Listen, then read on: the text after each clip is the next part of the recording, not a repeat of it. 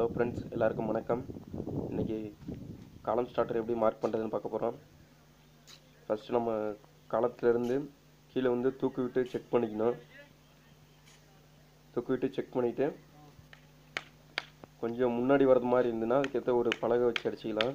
பலகை வச்சு அடிச்சுட்டு இப்போ அந்த பலகையிலேருந்து நம்ம கிரவுண்ட் ஃப்ளோரில் மார்க் பண்ணியிருப்போம் பார்த்தீங்களா ஸ்டார்டரு, அந்த ஸ்டார்டருக்கு தூக்கி விட்டு செக் பண்ணிக்கணும். ஓகேங்களா? தூக்க விட்டு செக் பண்ணிவிட்டு அதில் ஒரு மார்க் பண்ணிக்கலாம். ஓகேங்களா?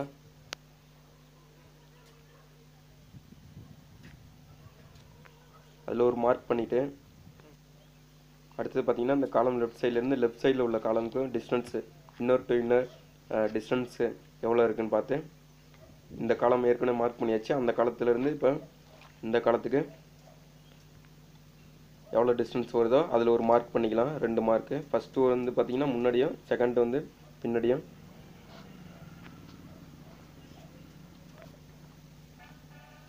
அடுத்தது பார்த்தீங்கன்னா அந்த ஃபஸ்ட்டு பண்ண மார்க்குக்கும் செகண்ட் பண்ண மார்க்குக்கும் மூலமட்ட ஸ்கேல் இருக்குது பார்த்தீங்கன்னா, அந்த ஸ்கேலை வச்சு மார்க் பண்ணிக்கலாம்.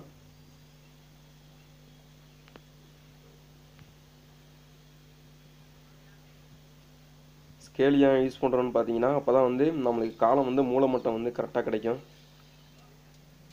பார்த்தீங்கன்னா 2 மார்க்குக்கும் வச்சு அதுக்கேற்ற மாதிரி ஸ்கேலில் வந்து மார்க் பண்ணிக்கலாம். ஓகேங்களா? அப்போ வந்து பார்த்தீங்கன்னா இப்போ நம்மளுக்கு 2 சைடு மார்க் வந்துடும். 2 சைட்லேருந்து அகலம் வந்து பார்த்தீங்கன்னா 23 சென்டிமீட்டர். ஓகேங்களா? அதே நீளம் வந்து பார்த்தீங்கன்னா 60 சென்டிமீட்டர். ஓகேங்களா? அதே மாதிரி முன்னாடி அந்த பாயிண்ட்லேருந்து இப்போ 60 சென்டிமீட்டர் வச்சு ஒரு மார்க் போட்டுக்கலாம். சார்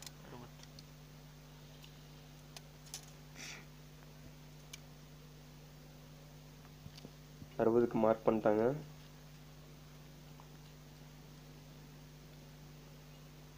இப்போ பார்த்தீங்கன்னா இப்போ 2 சைடு மார்க் பண்ணோம் பார்த்தீங்களா, அந்த மார்க்குக்கு ஸ்கேலை வச்சு மார்க் பண்ணிட்டா காலம் மார்க்கிங் கம்ப்ளீட் ஆகிடுச்சு. ஓகேங்களா? இது மாதிரி தான் ஃபஸ்ட் ஃப்ளோரில் வந்து காலம் மார்க்கிங் பண்ணணும்.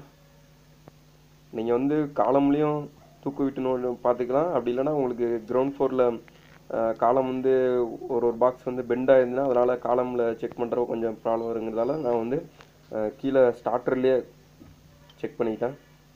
அதுலேருந்து அதே லெவலில் மேலே வந்துடுச்சு.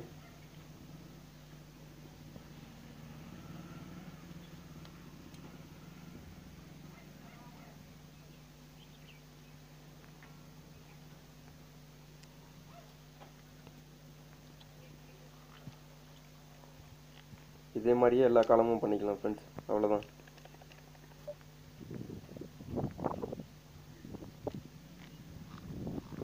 ஃபஸ்ட்டு நீங்கள் வந்து ஒரு மார்க்கரில் மார்க் பண்ணிவிட்டு அதுக்கப்புறம் வந்து ஸ்டார்டரை ஃபிக்ஸ் பண்ணிக்கிங்க. ஏன்னா டேரெக்டாக ஸ்டார்டர் ஃபிக்ஸ் பண்ணுறப்ப உங்களுக்கு வந்து அட்ஜஸ்ட்மெண்ட் பண்ண முடியாது.